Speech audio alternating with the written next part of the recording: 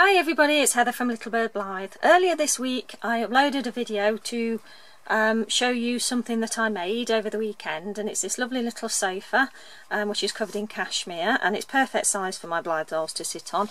And I also made this little pull along trolley for my Blythes using some of the leftover materials from this. Now I promised I would show you how I did it. I'm not going to show the entire making of it, as in I'm not going to make one in front of you, but I'll describe each of the stages, and hopefully that'll be enough for you to be able to make one yourself should you want to. So I'll just go through the materials that I've used. Like I say, I covered it in cashmere, so you'll need some suitable fabric for the cushions to cover the cushions. You'll also need a wadding, so either sort of cushion filling or toy stuffing for the cushions themselves. I'm actually using quilt filling, which is sort of rolled in a sheet, so it's really easy to use, and you can actually cut it to the right size, and it's really lovely and easy to use. So that's what I've got inside mine. Like I say, fabric to cover it with, I'm using cashmere. I upcycle cashmere jumpers on a regular basis, so I've got loads of them hanging around, but you could use any fabric that you like. I have used less than an arm's or length, so less than a sleeve worth of jumper. So if you upcycle jumpers, you know, you can literally cut a sleeve off and pretty much use that. So that's what I use, but it's so soft. I love cashmere. I use it in a lot of my stuff, so I would recommend it, but it can be quite pricey. So velvet would look nice as well. If I had the right shade of velvet, I probably would have used that. I've decorated a little cushion with a little heart as well, so you probably want something to embellish it with. So the frame itself is made using a very stiff, what I would call mount board. So it's about 1.5mm thick. It's really rigid, so as long as you've got some very stiff card, you probably could use balsa wood as well, but I haven't used that myself. It's not something I've got available. I got rid of all mine because I just wasn't using it, but you probably could use that. But this is really stiff and good to use, so it's, you can cut it out with a pair of scissors, but it's still nice and rigid. So you want an A4 sheet of that, and you also need an A4 sheet, or you probably need two, because you want to cut your template out of something. And I've just got a sheet of craft card, recycled craft card, that I'm using for the base of my cushions, because you'll need, not only are you going to make the frame itself, you're also going to make the same shape, just very slightly smaller, in order to be able to cover that for the cushions, because you'll then stick those on. So you've got the base, the frame, you'll then have the same shape, and that you'll cover with the wadding and your fabric. You make that into a cushion, then you stick that on to the frame itself. So you've got to do this in stages, because there's a bit of gluing, a bit of painting involved as well. Oh, and I got some I used acrylic gesso to paint the board so that it was white. So some acrylic paint or gesso, something like that, will be useful. The other material that I used was these little tiny cotton reels. I've got another one in there somewhere. I was going to use little tiny cabinet handles for the feet, but I couldn't find any the right size. I could get some online, but I didn't want to wait for them to come before I made it. So I'm using cotton reels, but you could probably make some out of doweling if you wanted to cut some doweling down. So that's that. You're also going to need different types of glue. I use a silicone glue for some of it, which is just my preference. I also use some double-sided sellotape, and a really great glue is called Trivet, which is good for beads and sequins. It really holds them in place, and that's great for making sure that all your edges are glued down well. I'd also say get some pegs, like clothes pegs, because you can sort of hold the edges down then while the glue is setting, so you can go and do something else, and that way you'll get a really nice tight seal around the edge. So yes, some pegs are great. And also you'll need some paper tape. Now ideally I would have had some framers tape, because I think that would have worked better, but I got this painter's tape instead, but this isn't very high tack, obviously, because of the type of thing that you use it for, but it was enough to be able to just stick the edges in place. So I'll show you what I'm using that for in a moment. So they're the different ingredients that you're going to need. I hope that makes sense. Save your card cut-offs because you'll be using that for the little trolley.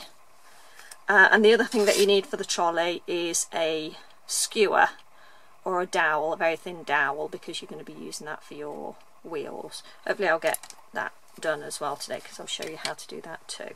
Right then, so it's quite simple to make, but it is a little bit time consuming because there's a lot of gluing that goes on.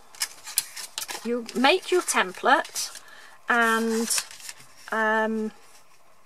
you are then going to cut that out on, so you're going to use it to draw around for your frame on the board. You're also going to use it for your card because you're going to use that as your cushions. So you can cut it out very slightly smaller when you use it on the card for your cushions, because obviously the cushions are quite poofy and they may sit proud if you do it too big. But so if it's just a fraction smaller when you cut out the card, then that was fine. You can adjust it as you go. So first things first, make your template. I went for measurements, which I may have said already, approximately 3 3/4 inches depth, 6.5 inches wide, and obviously your back piece and your side are going to match up with that. It's totally up to you the style that you use. I just went for sort of a curved shape, nice and simple curved shape. Those bits will fit together like that, but I went for just a simple slope down. But obviously you could just do a raised back, and you could do 2 side pieces if you wanted to. So that's totally up to you how you do that. You make it as ornate as you like. I went for simplicity. So with your template, you're going to draw those out on your board and your card, and then, as I have here, I've put them out of the board. You can see that this is pretty rigid stuff, and it's strong enough for holding a doll. Now what you're going to do next is assemble your pieces. So you're going to glue the back and helps if you get it the right way around, the back and the side on to your base piece. Now how I did this was using some wet glue, very nice strong wet glue, and I just put some of that on the edge.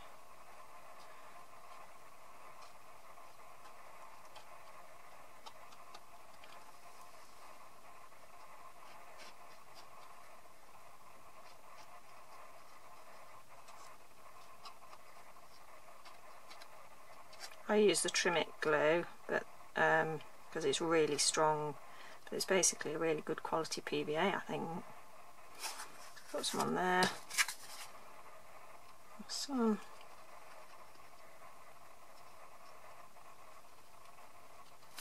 on here, and this is where the decorator's tape or the framer's tape will come in handy. You want this edge to be nice and flat, so it fits easily. So there we go. There may be a bit of adjusting to do. That's probably going to fall over. We'll adjust that in a minute. But basically, if you then take some decorator's tape or framer's tape, which I think is slightly better, you can literally stick. So make sure that your edges line up.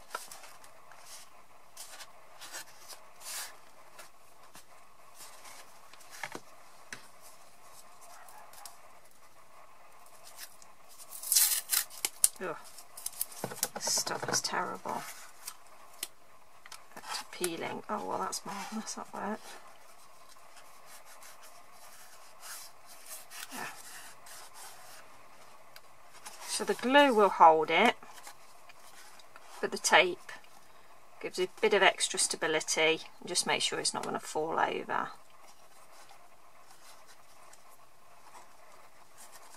And the good thing is that if it's paper tape, you can then paint over it. So I think you get the idea there. I would use enough decorator's tape or paper's tape all the way along and all the way on the side to hold it in place. And in fact, if you look at my original, you don't think you can tell on the camera, but you can see it is quite rough. You can actually see where the tape is sat and where I've painted it. I mean, that's going to be against a wall, but I wanted the shabby sort of look anyway, but you can see where I've sort of stuck it all the way along. So put plenty on, don't scrimp, and then that will hold up and that'll be really nice and rigid. Okay, so I'm going to I'll put that to one side. I'm not going to actually finish that on camera. Okay, so the next stage, while that's drying, you are going to cover, she says, your cushions. And now I'm using this wadding, so what you're going to do is take, and I can find what I've done with them, put them under there, is take your cutout for your cushions, and you are going to just roughly cut some wadding the shape of your cushion, the shape of your template, the shape of your yeah, the back of your cushion. So you're going to cut around there, but sort of inside, because you don't want it to be over the top of the cushion, if you see what I mean. So I'm going to cut those out. I actually did two pieces for the base. So when I did the back, I just cut one piece that pretty much fit on top of there, and the side just one piece. But because it's quite thin, because I'm using wadding for a quilt, for the base you can see it's quite plump. I actually cut one rectangle and then a smaller rectangle which sat in the middle, so it made it more plump. So that's what. Okay, so I've cut out a piece of wadding which is the same shape and sort of same size as the back part of my cushion, and I've also got a piece of my fabric which is bigger than the cushion back, because that's going to fold all the way over. Now you can see what I've done here is put some double-sided tape onto the piece of card. So if I take that off,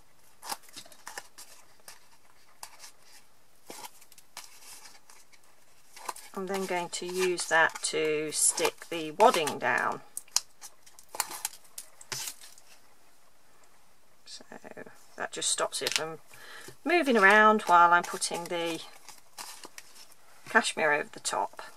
Right, so there's my cashmere, so I'll pop that on top of the wadding, and if I turn it over you can see on the other side I have put some double-sided tape, but just on the edges, because what we're going to do is peel that off and then pull the cashmere tight over and use the double-sided tape that's on there just to stick that in place. This does not have to be perfect, believe me, mine isn't. So here we go, and you might find that if you've used relatively thin card it might just pull, just warp it slightly, but it doesn't matter. When you stick it down it'll be fine, it'll stick flat. So there we go, we'll pull that over there. Now there's some corners as well, all that wadding's gone and stuck there, so I'll show you how to deal with those in a minute.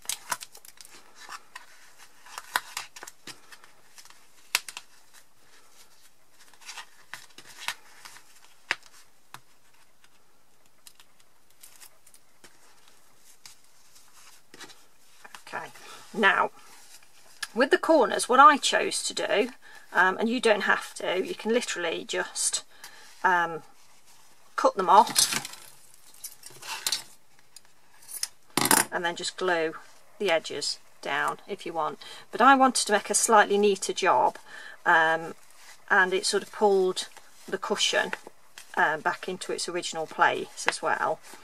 I actually took a needle and thread and I just sewed the corners down, and I actually zigzagged the stitching, large stitches, so pulled some there, sort of laced it up till I got to this corner, and then sewed that corner down as well, and that just had the effect of holding all the corners in place. Now you don't have to do that, that's just me and my slight OCD about crafting. You can see that if it's covered anyway, and what you're going to do is stick that onto the back anyway, so you're not going to see any of that messy stuff there. So if you've got some glue, some fast drying glue, you can literally just stick that down if you want to, but like I say, I did a bit of stitching as well. So basically that's how you do your cushions. You're going to do that for the back, the side and the base, and just remember to make the shape slightly smaller than your frame, because when you pop it in place it might sit slightly proud of your frame, and you don't want that really. You want it to sit snugly. You might find that you have to adjust it, so it has to be slightly smaller because you've got all the poofiness and sort of moving things around. So that's how you cover your cushions. So when your frame is dry and it's definitely stuck, then you can paint it with your gesso or whatever, or leave it as it is, or cover it perhaps with scrapbook paper the same shape, and then you'll have a lovely sturdy frame in which to stick your cushions on. Now to stick the cushions down, I'm not going to show you this part because my frame isn't in a fit state to physically put it on yet, but this is where I used the silicone sealant, the silicone glue, because it dries slightly bulkier, slightly proud, so that's quite good for sort of sticking that on. But it dries really strong, so it's great for sticking card onto card with a bit of flexibility. So I used that, and then round the edges, when that was dry, round the edges I used my Trim It glue just to go round the edge with the glue. I then stuck it down, and I'll show you with a peg. I actually used normal closed pegs as well, but I actually held it in place with some bulldog clips all the way around the edge, and that held it in place enough to be able to dry. I hope that's clear, I hope that makes sense. When the cushions are on and they're finished, and it's definitely dry and you're happy that all the edges are nice and tight and that there's no gaps, the cushions aren't coming off, then you can stick your feet on. So whatever feet you've chosen, like I said, I went for these tiny cotton reels and used those. You'd basically pop a bit of the strong white glue or super glue or whatever you want to use, and then literally stick those in place, and voila, that's your sofa done. And you can make numerous little cushions and pillows and whatnot for it as well. I hope that's clear. If it isn't, please ask questions, you're more than welcome to. So that's that. Now, using the leftovers, I made this little pull along toy. So the base itself is literally just a rectangle of the hard board that I used for the base and the frame of the sofa.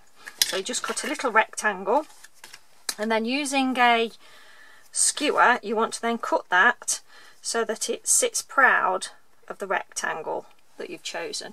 Now you can use scissors, I think, to cut this stuff, but I tend to use my clippers. So you would cut two, they do tend to fly, two pieces the same size. It's going to go flying. Whee! Watch your eyes. Two pieces the same size. There you go. Now to make the wheels, I used the card, the thin flimsy card, so the leftovers, and I basically just cut strips. I won't do it with that because, and I actually used my paper shredder, which is just a strip paper shredder. It's just a cheapo one I got from a charity shop, and I basically cut myself some strips of card. So mine are all very uniform in size, but you can do it like I showed, you can just do it with a pair of scissors. And then what you're going to do is using a little bit of white glue on one edge,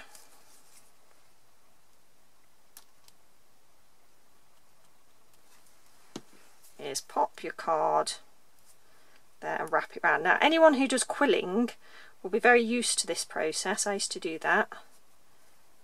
I love quilling, don't do it very often, but it's actually a really absorbing hobby. Oh, that's not sticking very well, I'll do that in a second. And then you basically just pop a little bit of glue. Ooh, notifications. A little bit of glue all the way along the edge, and then you're just going to roll it up tight.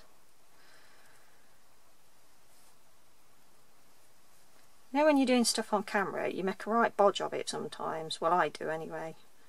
People I watch don't seem to. I'm not going to re-record this just for this. So just wrap it tightly. There we go, that's better. And coil it up till you get to the end. And that makes a super little Blythe toy sized wheel. I have to hold that for a moment for it to set, but that's a lovely little wheel. There you go. Now obviously you're going to do that on each of the ends, and then you need it to be able to move, unless you don't want it to move if you're just doing it for display. But you want it to be able to move. So how I stuck it down was again to use little strips. I literally stuck it down each side of the skewer, if that makes sense, but obviously not, I didn't stick the skewer itself, so so it's slightly proud so the skewer can move freely, if that makes sense. So there you go, so that's what I did. Then all I did then was punch a hole, add a bit of string, and I got a moving trolley. I hope that makes sense. I keep saying this, but I do hope it makes sense and that it's useful to you and that it gives you some enthusiasm or motivation or inspiration to go and make some of your own Blythe size furniture or toys. Obviously these aren't suitable for children to be playing with because they are still, at the end of the day, fairly fragile. I've only made them out of card, and small items like that are choking hazards, so be very careful to make sure that children don't get hold of those. They could be a hazard or a danger to them. But you know, as adults, and there are a lot of adults I know that collect dolls and like to make things for their dolls, like myself, so hopefully it will give you some inspiration to do it as well. Right, I'm in danger of going off on a tangent and talking complete nonsense for the next few minutes, so I'm going to stop there. I hope you enjoyed it. I did, and it was really lovely to do something a bit different. At least I've got something off my list that I really wanted to make. Thanks for all your encouragement, everybody. If you've got any questions or comments, please do leave them below. If you're new to my channel, you haven't subscribed yet, then please do consider doing so, and clicking the notification bell if you want to know when I upload future videos, because I'll be doing more dolly dress-ups, more dolly videos, and hopefully more DIYs at some point in the future. And if you don't mind, please do give me a thumbs up, because it's always nice to receive some encouragement myself. I love all the videos that the dolly people I watch put out. You know, there's some really great people out there, and I just love it. And I do appreciate when anyone watches my videos. It's just really nice. I feel like I'm part of a community, and that's really nice for me. So I hope you've enjoyed this. I'll stop blathering. Enjoy your week, and do comment below if you've enjoyed this and give me that thumbs up. Thanks ever so much for joining me. I look forward to seeing you in the next video. Take care, everyone.